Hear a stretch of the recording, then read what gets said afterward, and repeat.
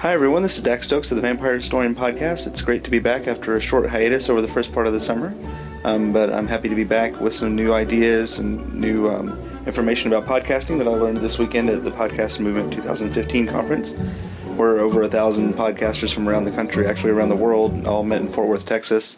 We had keynote speakers such as Mark Maron and Sarah Koenig from Serial, and several other really important people in the podcasting field. One of the things that I did at this conference was I conducted my first interview, and this is going to be a new part of the podcast.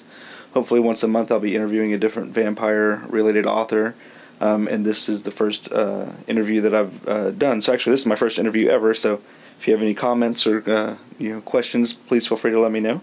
But this interview is with author Eric Nuzum, who is the Senior Vice President for Original Content at Audible.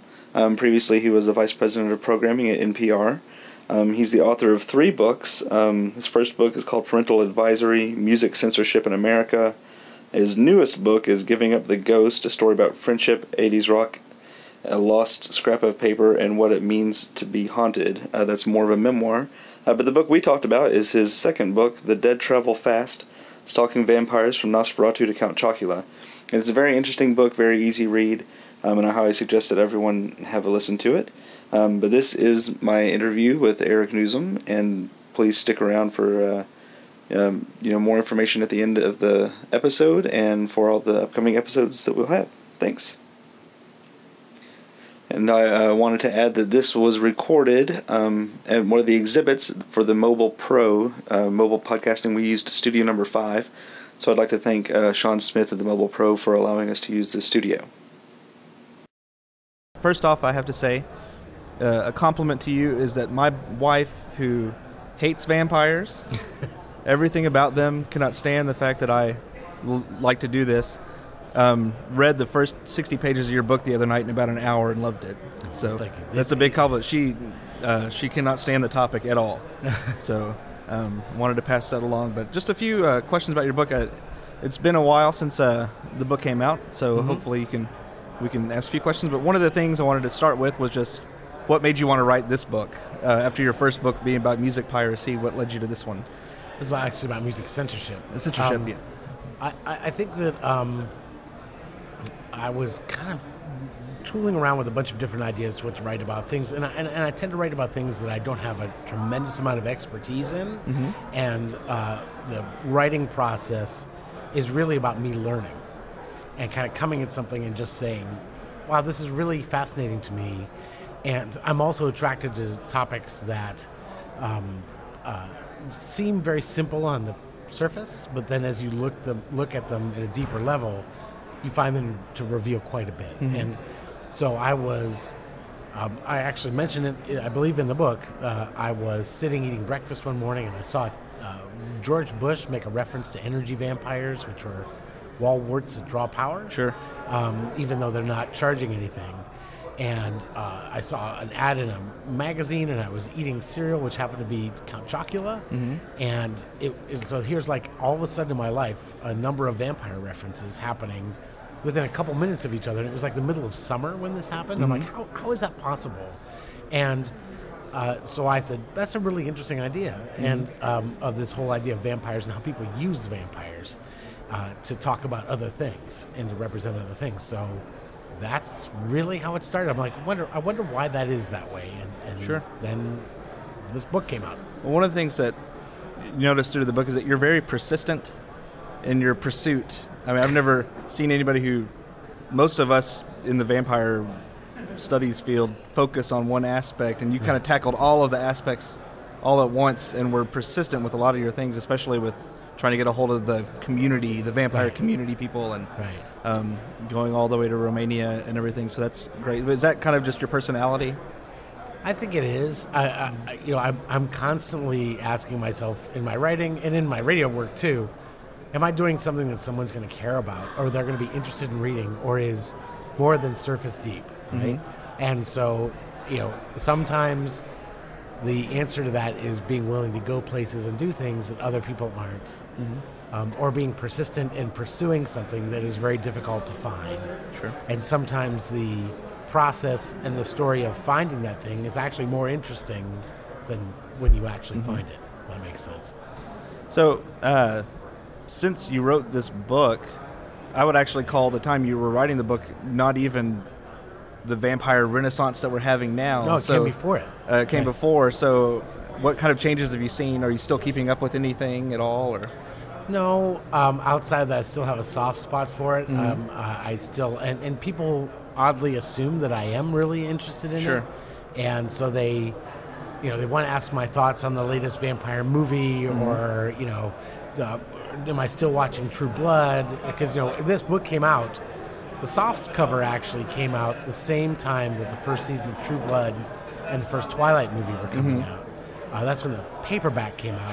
The paperback sold much better than the hardback. It was because there was all this interest, and I was everywhere, right? So it was good timing for me. But since then, it's a subject I still care about, and I still actually keep in touch with a number of people who are in that book. Like there's a couple who own they turn their home into a haunted attraction every October up in Oregon, and we're Facebook friends, and I chat with him periodically. We've gotten together and visit, so it's still a part of my life. And then there are still people who, much like your wife, who discover this book and read it, and then they write me. They're like, "This is hilarious," and they're experiencing it for the first time. Things that happened 10, 11 years ago. Yeah. We actually have a Munster recreation house about 45 minutes from here. The entire house. Really? I haven't been yet, but the same thing. A couple turned their entire house into a recreation of the Munster mansion. Yeah. So next time you come, we'll have to go see it. Speaking of the movies, so one of the things you did in your book was you watched about 216 movies. Yeah. And most of them you rated fairly low. After all of those, almost all of them. After all that, the ones that you watched, was Shadow of the Vampire still, you think, one of the best ones? Oh yeah, it still was my favorite, and it was, and I think the reasons why was it played with history in a way that actually made the fictionalized elements of it made reality more interesting. You know what I mean? And kind of gives you, when that movie came out, there wasn't very much attraction to it. Most of its notoriety has happened far after its actual existence. Very few people, I think almost no one saw it when it came out because it was pulled, but in the years since it's become quite a thing, but people don't understand what that vampire meant to people at that time. And they just announced they're going to remake Nosferatu again. Yes. We can't find new ideas very much in Hollywood. We just talked about it, I know, but have you seen any of the newer artsier type movies like Let the Right One In or Byzantium, or what do you think about any of those? Let the Right One In was a really fun movie to me. It was very interesting. It was a very interesting and original spin on it. It would probably be up in that rank of like one of the better ones to me. Is a watching experience, a viewing experience, and a very, very original take on that idea. That one and Only Lovers Left Alive, or right now the big movies, is taking the vampire to a different level from Twilight or the almost 300 versions of Dracula that we have now. And so that's interesting. Then the same thing with books have changed quite a bit too. In your book, you comment that Anne Rice isn't doing vampires anymore, and of course now she's gotten full back into it and doing all that again. So so much has changed and with the community. It seems like the vampire community these days is now a lot of teenagers and a lot of people online. Just it's getting a lot more role playing. It's one of the things. My podcast doesn't focus on them at all. I stick to the folklore and the history for the most part. But have you kept up with any of those people too and seen how that's changed? Any of the ones that you met in the community, or? Some of them. Really? Some are easier to keep track of than others. There are people who are happy with the way they were depicted in my book.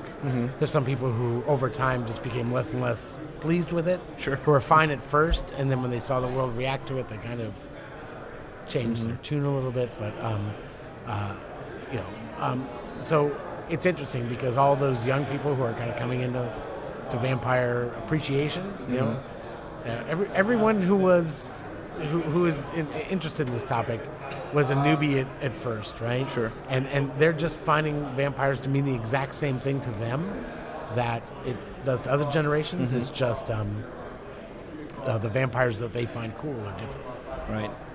What was it like meeting Jean Youngson? I'm interested because she's a big name. We've never met, but we correspond a lot. Does she ever send you mail? Because she likes to put bat stickers on her. I don't know if you've ever gotten any of those. Yeah, I've gotten those before. Some of those I haven't things heard from her in a long time. In fact, just a couple of weeks ago, I was walking in Washington Square Park by her building and thought of her and thought, maybe, I should look her up and say hi to her. I'm not even sure she's in that.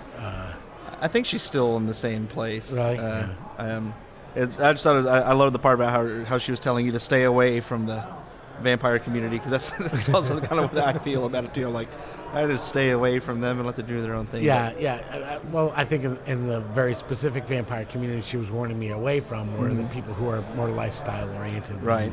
The people who are interested in the history and lore. That's excellent.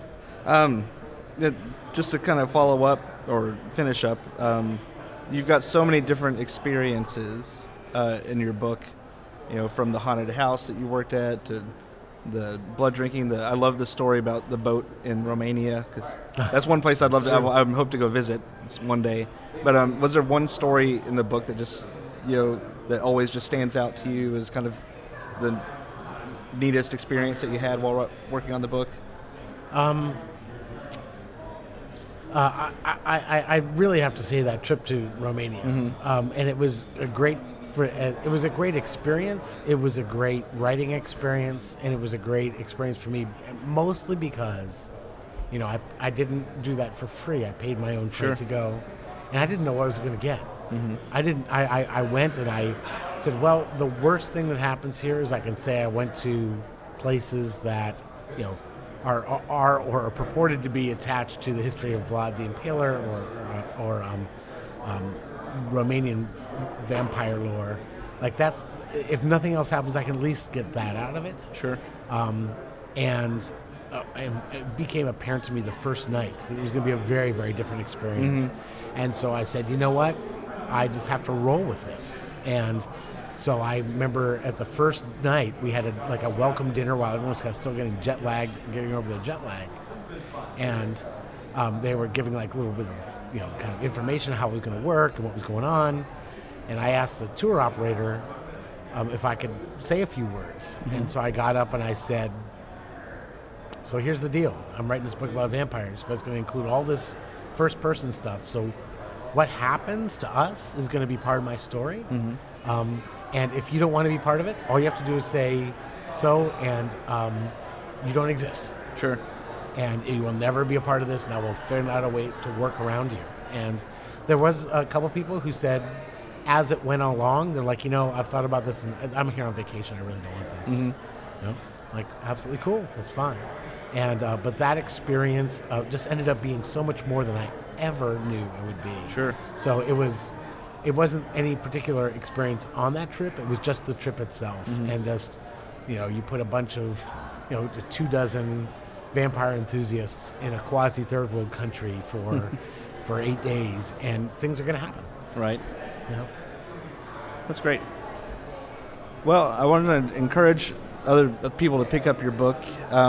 It's still today probably, as far as the nonfiction vampire books, one of the easiest to read, the most engaging, and it really does cover all the topics. You've got the folklore, the Dracula, Stoker, Vlad, the community, everybody all in one. And so I just wanted to encourage the people listening to pick up a copy of the book.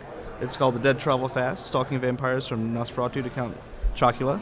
And just want to thank you for talking with me. Oh, it's my pleasure. Thank you. Thank you. Thanks for listening, and as always, you can find me at thevampirehistorian.com. You can email me anytime at thevampirehistorian@gmail.com. You can find me on Facebook, The Vampire Historian, on Twitter at Vamp Historian, also on Instagram and Tumblr as well. You can check out some new features on thevampirehistorian.com, including an Amazon store that's specifically set up just for my listeners. And if you wouldn't mind going to iTunes and leaving a review, that would be very helpful. Thank you, and see you next time.